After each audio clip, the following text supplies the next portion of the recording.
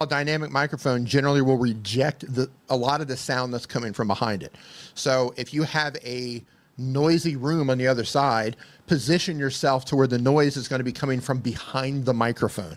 Get a dynamic microphone, put the back side of the microphone to where the noise is coming from, and it's going to reject a lot of the noise.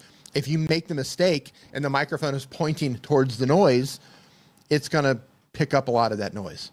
So microphone placement is going to be another one of those. And then when you're all done with that, seal it up, sound blanket, dynamic microphone, run it through Adobe Enhance, and you'll have to adjust the sliders, and you can get rid of a lot of the background noise and still make it sound natural. Yeah.